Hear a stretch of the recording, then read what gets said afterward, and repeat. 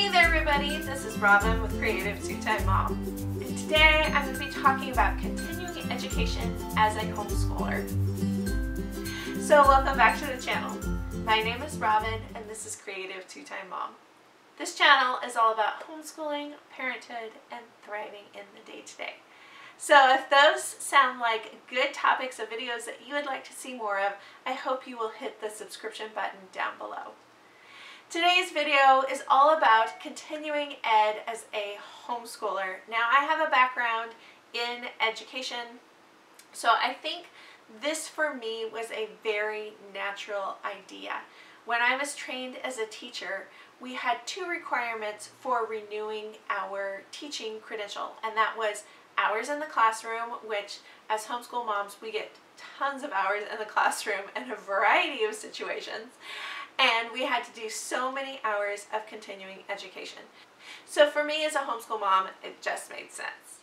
So let's talk about the why. What is the why behind continuing education as a homeschooler? I mean, we're with our kids all the time. We're constantly learning with them. Why would we take time out of our already busy schedules to look into continuing education? And this is my thought process behind it. Homeschooling is my full-time job. Yes, it's at home. Yes, it's with my kids. Yes, it looks different than teaching in the classroom. But it is something that I'm excited about. It's something that I'm passionate about. And so why would I not invest the time and the money to be better at my craft? And that's what I consider it. This is my job. For these years, I am blocking out time every day to not just be with my kids, but to educate my kids. And I think as homeschoolers, one of the main reasons we say we do this is to give our kids a great education. And if I'm not investing in my own learning, if I'm not investing in my own education, then I can't be the best teacher for them. So now that we've got our why, and we're bought into our why, it makes it a little bit easier to make that sacrifice of time and money. And the question becomes how? How do I continue my education? How do I find good resources for being a better homeschool parent? And the answer is there is so much out there. There's so many resources that it's actually really hard to narrow it down. So I came up with a list of some of my favorite resources for continuing ed, and I hope that you will be able to take this list and it will spark ideas for you of some resources that you might have to become a better home educator. Summer is the perfect time to dive into a lot of these. We have a little bit more time. We have a more relaxed schedule, so I'm hoping you will take some of these ideas and implement them over the next few months. Now the first idea is books, and I just finished filming my reading list for the summer, so I have a whole stack of books here. I talked about how some of my books over the summer are encouragement, homeschooling technique books. Some of them are classics. That's what I have in front of me here is 3 fiction books. The first one is one that's going to be on one of my kids' reading lists, so I am rereading this. It's a classic that I've never read, and I'm hoping that will give me some good insight into how to teach it.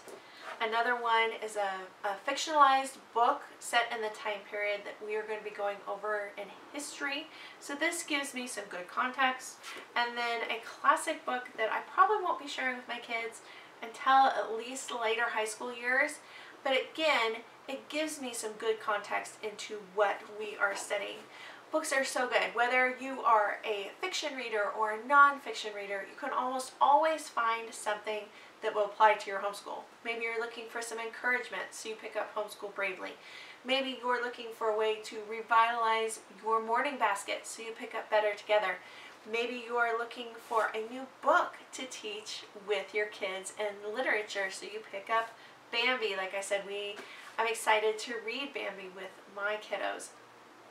You can always find something. Maybe it's a book about, you know, your kid is going to be studying rocks in the fall, so you are picking up a DK book to educate yourself in preparation for a science class.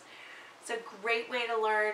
So inexpensive because you can hit your local library, or a lot of times you can find them at a used bookstore. very inexpensive way to continue investing in your own knowledge. And while we are talking about books, don't discount the young adult section. I've already shared with you a couple of young adult books that I'm going to be reading over the summer. I think a lot of times as adults we forget to go into the children's section. We take our kids there, we let them pick out books, but we aren't always looking for something for ourselves. But exploring the young adult section, whether it's fiction or nonfiction, you can find a lot of great resources there. My 13-year-old daughter has done a little bit of looking into the adult area, but we still find tons and tons of books in the children's section for us to read together that we're both learning a lot from. Another way of continuing your education is to look for documentaries. A lot of us have Netflix, or we have Amazon Prime, or you can find a lot of documentaries still on YouTube that are still good quality. Of course, you're fact checking with different sources to make sure you're getting an accurate picture of what's happening.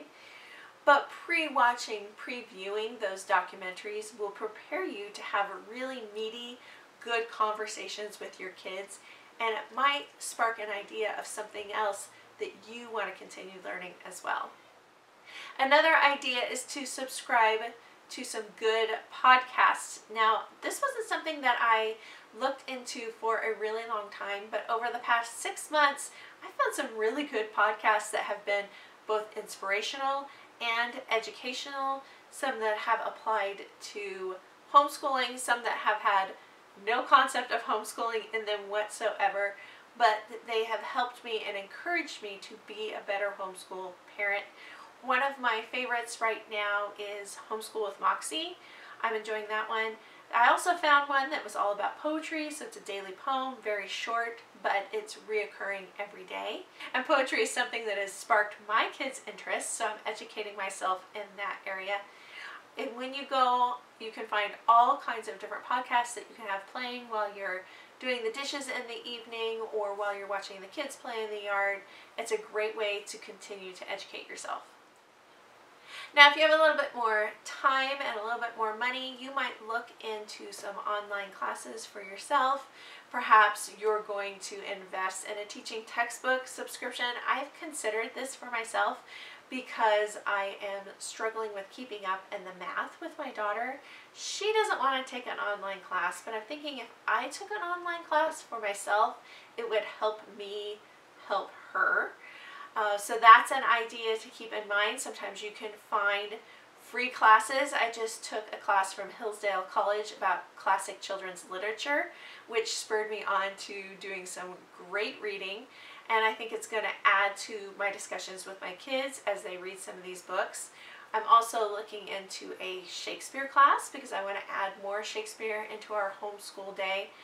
Investing just a little bit of time each evening has really been fruitful for me personally, and has also provided some great opportunities for just being a better teacher. I think that sometimes we as homeschool moms are always looking to cut corners, but sometimes investing in these classes actually helps us in the long run, and we have to realize that the financial investment can actually come back fourfold when it comes to our homeschool. And the last idea does take an investment of time and money, and that is getting to a homeschool convention if you have one near you. Now, I don't have one near me personally. The closest one is in Southern California, and it's a good 12-14 hour drive from us, and I just cannot make that time commitment. But one of the great things about 2020 is that it has shifted conventions, and there are all kinds of conferences and conventions online now. So you might be putting a financial investment even into something like that. But if you've got a couple of homeschool moms in your area and come together, you could even make a weekend of it, make sort of a retreat, go to a cabin somewhere, have meals together, discuss what you're learning, even if it's in your own home. I think this would be a really great way to invest. And if you can get away, if you can get to one of these larger conferences, I can only imagine how inspirational that would be, how educational that would be. I was just watching somebody on YouTube that went to one in Illinois, and she did a conference on high school transcripts. And that's not something I would have thought about. Hey, there's a class for that. And as I'm looking into high school, I'm thinking that's a really great tool to have ready at my disposal. So if you can get away to conference, or if you just want to create your own conference in your own home, I think it's definitely worth the investment. So that's the whys and the hows of how I continue my education as a homeschool mom. I think it's really, really worth the time to put this into your schedule. I can't emphasize that enough, that this is our investment in our kids, and this is our investment in ourselves for both our futures. This is helping me be a better home educator, and it's helping me get ready for the fall. I hope you enjoyed this video. I hope it gave you some inspiration. Leave me a comment down below. Can you think of any other ideas or ways to self-educate, continue education over the summer and throughout the year? And if not, is this a concept that you have tried for your own personal growth before? I would love to know how we are growing as educators and parents. I hope you guys enjoyed this video, and we'll see you guys next time. Bye, guys.